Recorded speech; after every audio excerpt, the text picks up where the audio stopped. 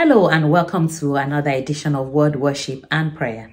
My name is Dupsy Oyeneyin and today we'll be looking at the topic success or failure. I pray that as we look into the Word of God to understand His mind for us on this topic, that the Holy Spirit will brood over our hearts, that He will illuminate our mind so that we understand exactly what the mind of God is and how He wants us to live this life. There's a scripture that says, I wish above all things that you will prosper and you will be in good health even as your soul prospers. This scripture tells us that there is a direct correlation between our prosperity in the physical realm and the prosperity of our soul. It means that when we are prosperous in our soul, in our spirit, this automatically flows into our physical and everyday life. I'm sure if I ask you this question, do you want to succeed in life or do you want to fail? I'm sure your response will be, I want to succeed. But then the question is success just something that happens out of the blues, or it is as a result of series of actions and inactions? So the other day, I was speaking with someone and we were discussing around the issue of people having spiritual challenges. And at the end of that conversation, we were able to separate certain things. There are times when the enemy comes for you and attacks. But there are also times that people, because of their way of life, because of the things they do, they open the door for the enemy. And so today we'll be looking into the Word of God to help us to understand the difference between when the enemy comes at us, which we are confident that the Bible says when it comes, that the Spirit of the living God like a flood will raise a standard against him. We'll also be looking at those things that we do as individuals that can open the door for the enemy to attack.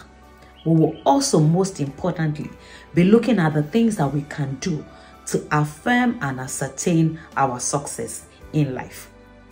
Let us go into the Word. There's a popular saying, little drops of water make a mighty ocean. Means those little actions, positive or negative, they all add up at the end of the day. They add up to whether we will succeed in life. They add up to whether we will fail in life. Before we go on, I would like to make this statement. Success is predictable. The same way, failure is very predictable. Why do I know this? Let us read the Word of God together. In Joshua chapter 1 verse 8, the Bible says, and I read, this book of the law shall not depart from your mouth, but you shall read, you shall meditate on it day and night, so that you may be careful to do everything in accordance with all that is written in it. For then you will make your way prosperous, and then you will be successful. This is very clear. God has clearly shown us in His Word the things we must do to ensure the predictability of our success.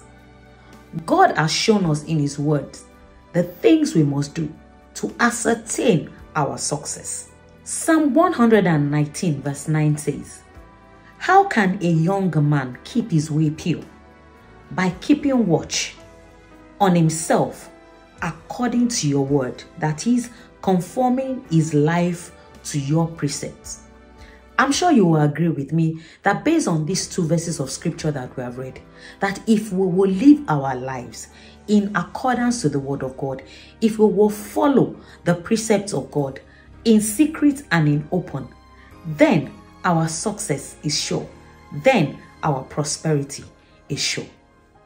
The verse of scripture, Joshua chapter 1 verse 8 that we read, a few words jumped out there, and it says to carefully do everything that is written in the Word of God. Carefully do them. How do we carefully do the Word of God?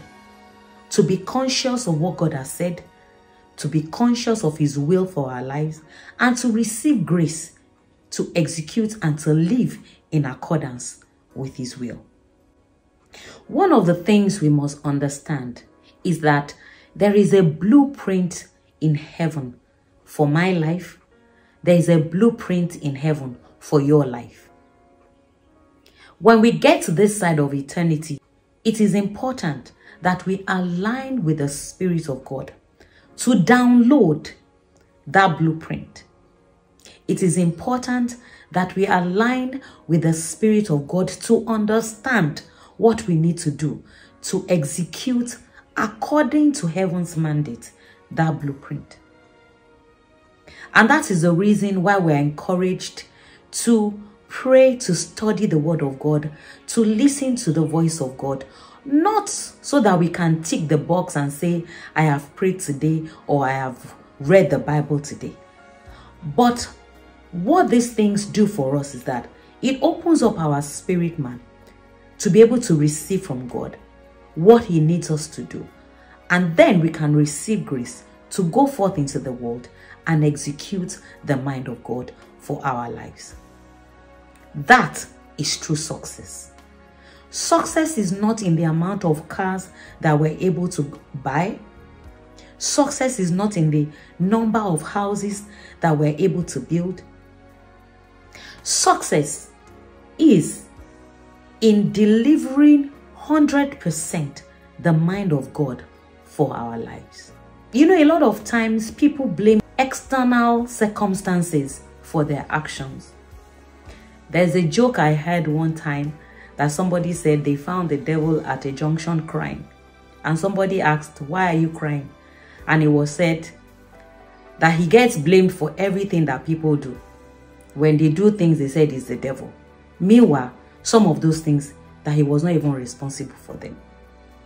As funny as this may be, it has some element of truth in it. Because when you do not take responsibility for your action and you do things that are contrary to the will of God, what do you expect? Today's admonition is not to condemn anyone, but it's to encourage us, to let us know for a fact that you can determine by the help of the Holy Spirit how your life will turn out. This is my admonition. You want to be successful? Take responsibility for it. You want to succeed in life? Live for it.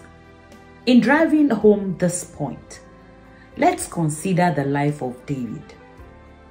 David was described as a man after God's heart, and his life was a clear example of the fact that God is loving, God is faithful, and He forgives all iniquities. But one of the things that we must understand is that, yes, God is loving and forgiving, but we live on this earth and we interact with human beings. We must also understand that God has set in motion some laws that He doesn't even need to meddle in how they operate. For example, the law of sowing and reaping. A lot of times when we hear about this law, we think about sowing a seed or giving an offering. But the law of sowing and reaping also affect every aspect of our life. When we sow good, we reap good.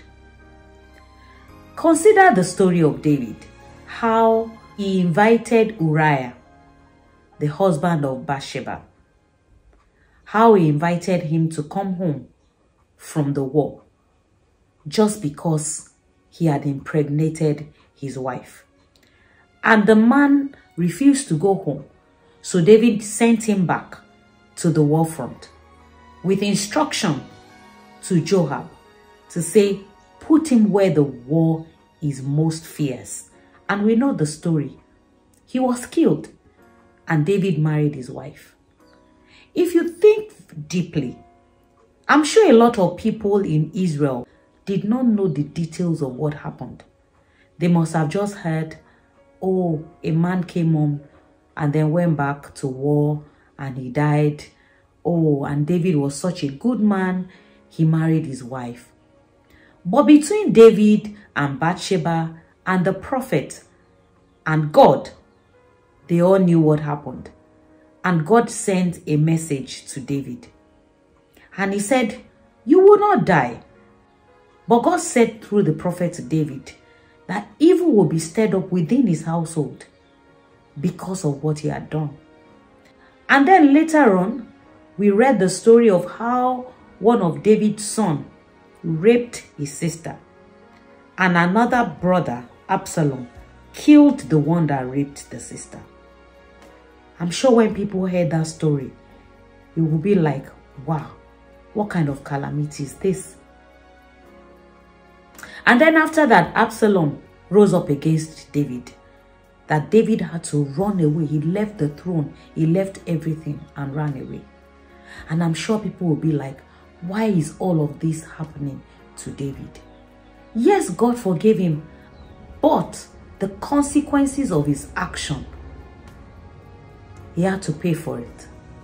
And these are the things that determine whether we fail or we succeed in life.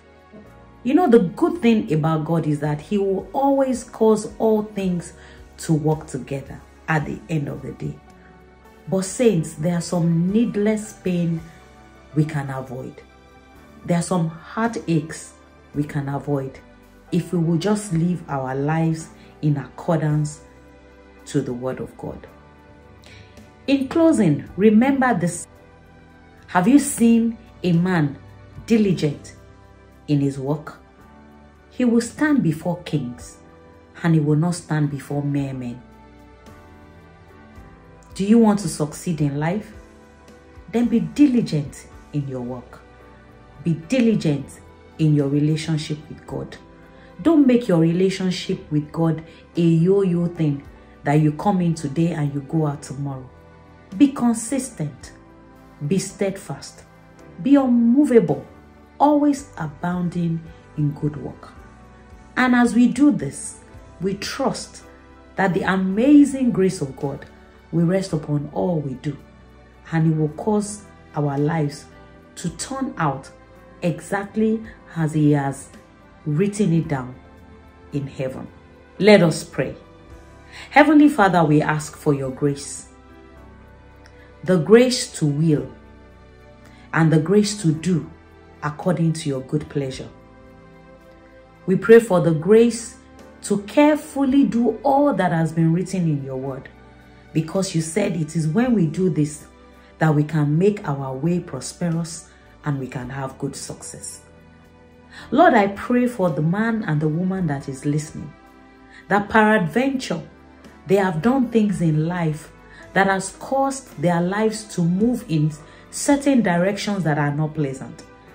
Lord, we ask for your mercy over their lives to blot out every handwriting that has been written against them. We ask that the blood of Jesus will wash them and purify them and make them stand blameless before you.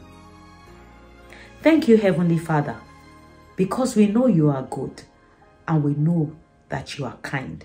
We know that you are faithful to your word, and we trust you that you will help us to honor you in all that we do, to carefully do all that you have instructed us, and to live our lives in honor and praise of your holy name. In Jesus' mighty name we have prayed. Amen. Thank you for joining us again for this edition of Word, Worship and Prayer. And if you're watching and you have not given your life to Jesus Christ, it's a very simple process. Just pray this simple prayer with me. Lord Jesus, I know I am a sinner and I know that I need a Savior.